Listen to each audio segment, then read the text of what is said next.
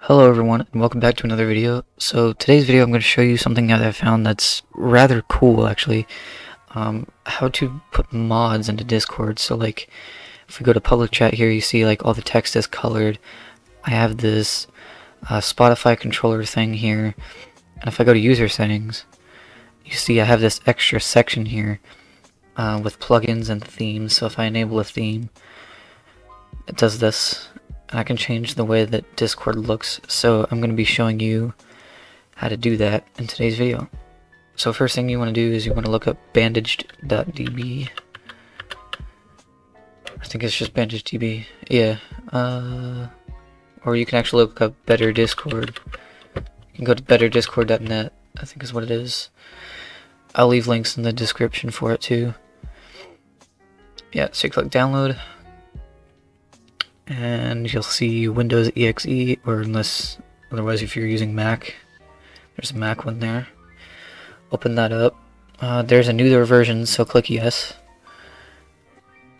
Save that. To agree, install, and this is where you pick which version you have. Most of you, I assume, will probably have stable if you just downloaded the regular version from Discord's website. Otherwise, if you're using Canary or Public Test Build, you can install it to those too. I've already installed mine, so I'm not going to install it again. So once you do that, it'll restart your Discord and you'll have this new section. You'll have settings, emotes, plugins, themes, etc. For the settings here, I don't recommend changing too much unless you want the colored text, which is what I have here, or timestamps. The stuff here isn't really anything major. And some of them don't even work because Discord is always patching it. But in order to get plugins, you can search up Better Discord plugins. So there's a plugin library here, and what we can do is go ahead and search through here. For example, badges everywhere. Click what we want to do. Before we even click download, is we're going to go here, settings, plugins, and there's a thing here that says open plugin folder. I'm going to click that, and we're going to go here and copy this address, and we can click download, paste that address in here, and then just save it. I already have it saved, so I'm not going to save it again, but actually I will, so I can show you. But it'll load into here. I don't think it'll load another one because I already have it. And then you'll see this right here, badges everywhere. So you can go ahead and tick that on. Oops. You can go ahead and tick that on.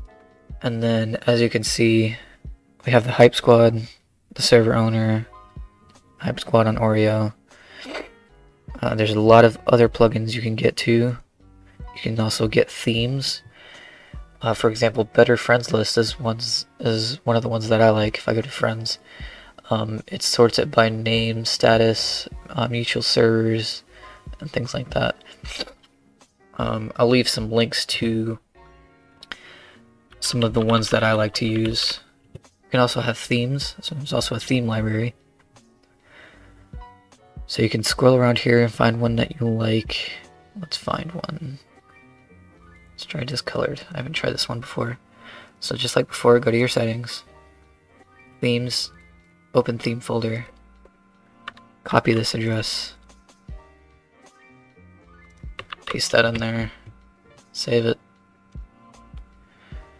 and then we can find discolored. Okay, I don't really know what this does, but let's see, let's look.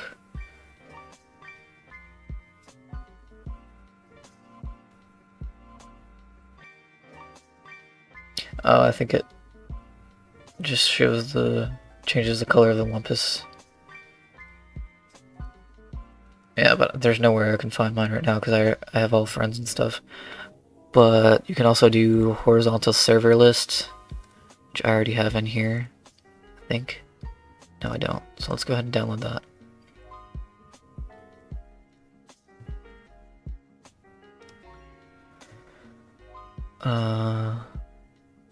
Horizontal server list. So you see my servers are up top now. That's pretty much it. I wanted to show you. I just thought it was pretty cool. I figured I'd make a quick video about it. But that's mostly what I got. Also, I'll let you guys know, I don't remember if I made a video about it or not, but I have a server now. It's called The Nest. Basically like a hangout spot for everybody to come talk and chill and whatever. We've got bots, we've got emotes, we got all that stuff. It's mainly just run by me and my girlfriend, so staff is pretty chill. Anyways, thanks guys for watching. If you have any questions about Better Discord or anything, leave a comment, and next video I'll make a video on how to code your own using CSS or JavaScript. So thanks guys for watching. Peace.